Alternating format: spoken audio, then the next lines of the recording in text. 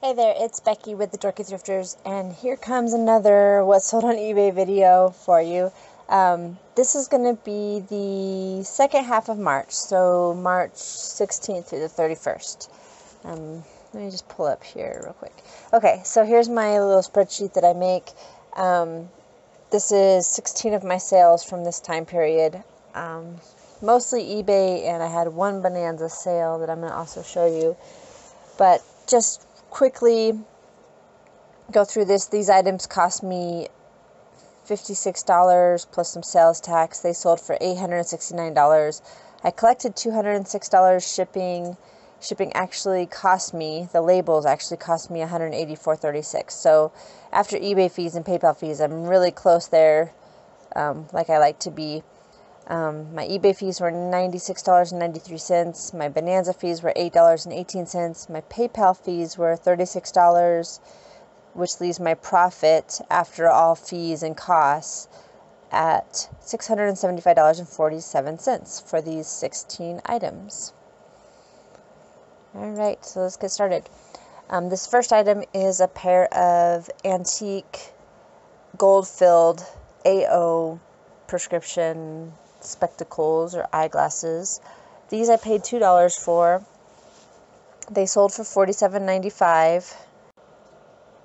There was where you can see the AO and that they were gold filled, 12 karat gold filled.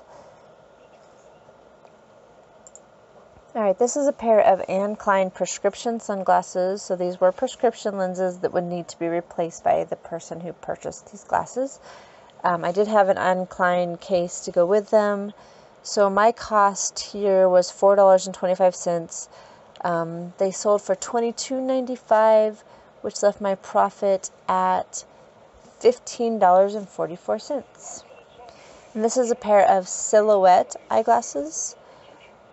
So I paid $3 for these, including the eyeglass case, and they sold for $54.95.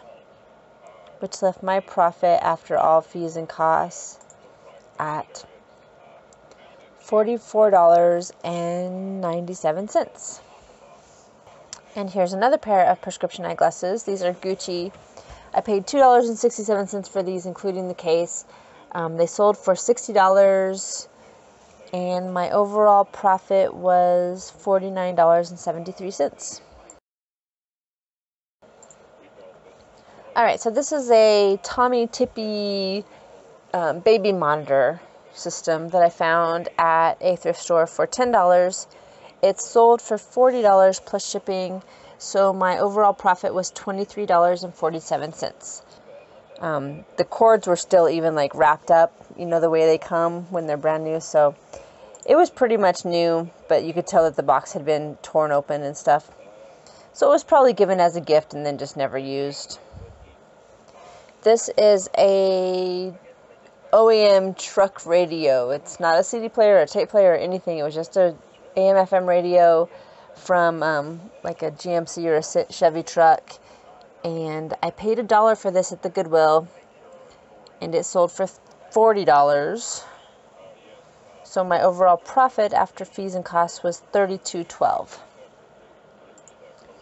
And this is a piece. I bought a huge lot of this depression glass in this it's called Beverly pattern, and I have a few left. I've been selling them for over a year, you know, piece by piece, and I've only got a couple left. Actually, I sold another one today, but there were several pieces, and just been gradually getting rid of them. So I only paid a few dollars per piece in this lot. And this was like a candy dish. I lowered the prices way down just trying to get rid of this stuff. And so I have been selling them a little more lately than I had been for a while. But this one was a candy dish. It sold for $20. So after fees and costs, my profit was $15.04. And this is a vintage meadow gold cottage cheese jar. And I found this in a storage unit, and just decided to look it up for whatever reason. And they were listed for a lot of money, and they had actually sold for $20 or $30 in the past. So I went ahead and listed mine. But it was listed for a long, long time before it finally sold. But it did sell for $15, so my profit was $11.50. This is a outdoor light set. It's not solar, it was electric, so it did have like power cords and everything. And everything was in there, and it was brand new. The box was kind of beat up, but the kit with all the 20 lights and everything was brand new in there. Had all the instructions and everything was there. And this, I paid $9 for this box. And it sold for $114.95.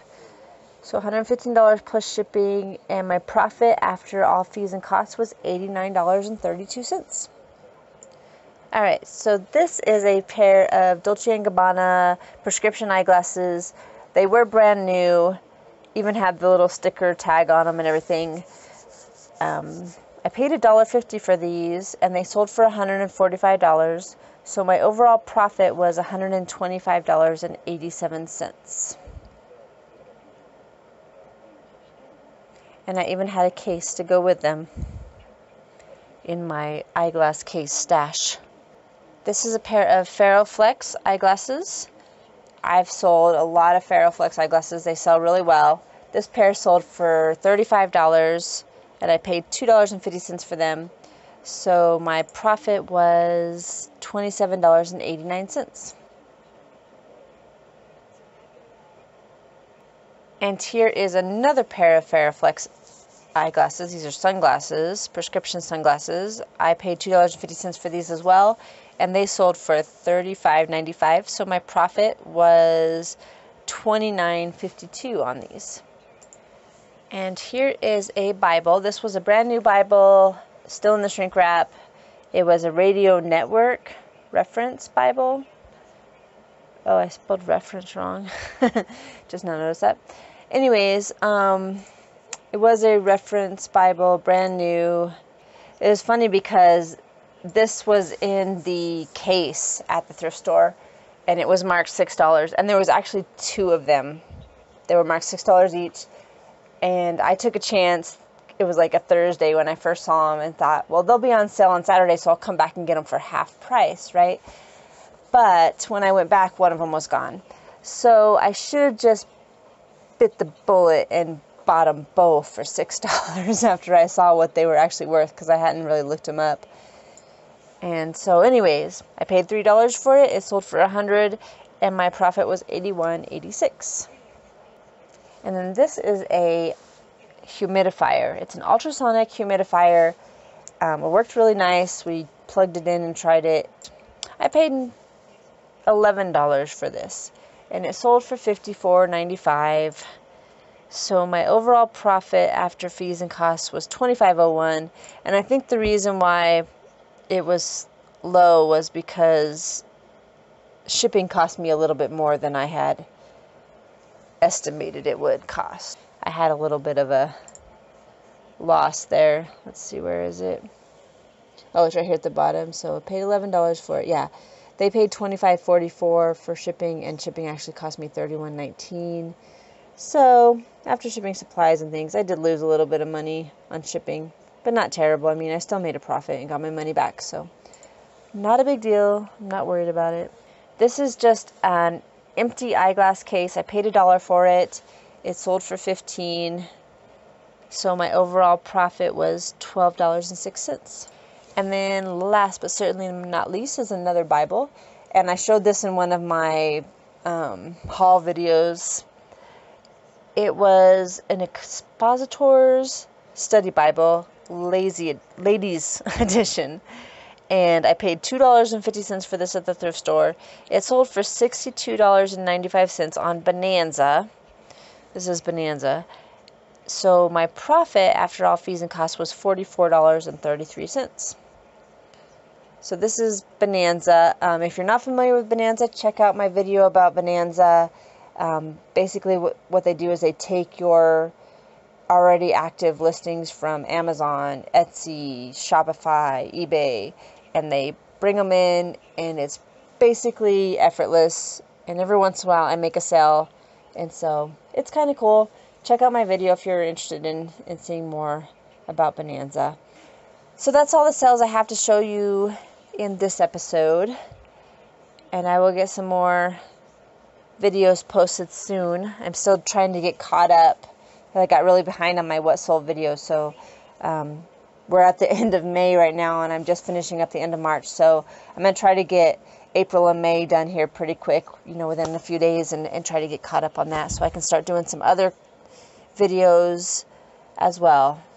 So some of the ways you can help support us, if you're interested, are there should be an Amazon link, an Amazon affiliate link in the description of most of my videos. And if you click on that link and then shop on Amazon, anything you purchase, a percentage will go to us for referring you to Amazon. It doesn't cost you anything extra, and it does help us out a little bit. So if you could think about that, consider that, we would appreciate it. And then another way you can support us is by going to our GoFundMe page. We do have a GoFundMe page, and you can find that here at the top of our YouTube channel. So you can go here and support us that way. And if you're not familiar, if you're a new subscriber and you're not familiar with what is going on here, this is my sweet husband, Aaron, and he passed away a few months ago of just a very sudden heart failure issue, and really caught us by surprise. But anyways, people have really reached out and helped us a lot, and really appreciate that. So that's one way you can help us. That's still active. The only reason why I'm mentioning this now is because I've had a few people message me and ask me how they can help support us. And so that's why I'm mentioning this GoFundMe page now. Because, yeah, it does help. Definitely does help. Follow us on Facebook, Instagram, Pinterest. Of course, like our videos and subscribe to our channel on YouTube would be also helpful if you haven't done that already. But thanks again for watching. You guys are really the best, and I will get another one of these posted here within a few days. So stay tuned for that, and take care.